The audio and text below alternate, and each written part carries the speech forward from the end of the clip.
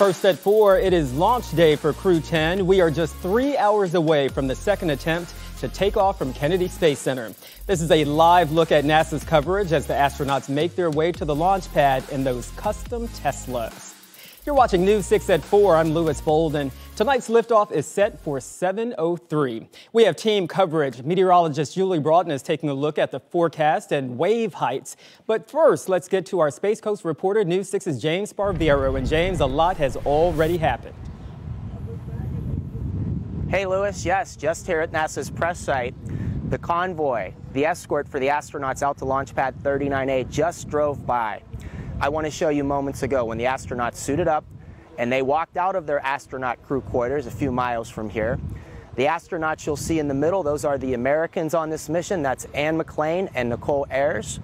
And this crew of 4 is made up of also a Japanese astronaut, and the last crew member is from Russia.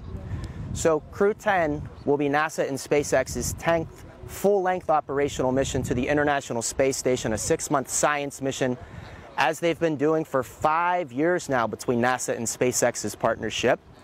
Now, the weather's about as good as it gets, just like it was 48 hours ago. But as you know, 2 days ago, the weather wasn't the problem. It came down to a technical issue. I want to show you more about that technical issue and how NASA says it was resolved. And we also hear more from Butch Wilmore and Sonny Williams. Their mission home really gets moving after Crew-10 launches. They're the astronauts of the troubled Boeing Starliner who've been stuck in space since last summer. This is what the transporter erector does. 6 years ago, I had the opportunity to go to the launch pad and shoot this time-lapse of a Falcon Heavy going vertical. The transporter erector, which I've also heard referred to as a gantry, raises SpaceX rockets into their launch position, and as the NASA broadcast paid particular attention to Wednesday, the clamp arms, and there you see them, uses these clamp arms to hold the rocket upright until hydraulics are used to retract them before liftoff. Given the hydraulics issue Wednesday, the question was, would the arms retract? SpaceX LD on countdown 1. At this time, we are standing down from today to further address hydraulic release data. Yesterday, NASA said SpaceX inspected the hydraulic system and successfully flushed a suspected pocket of trapped air in the system.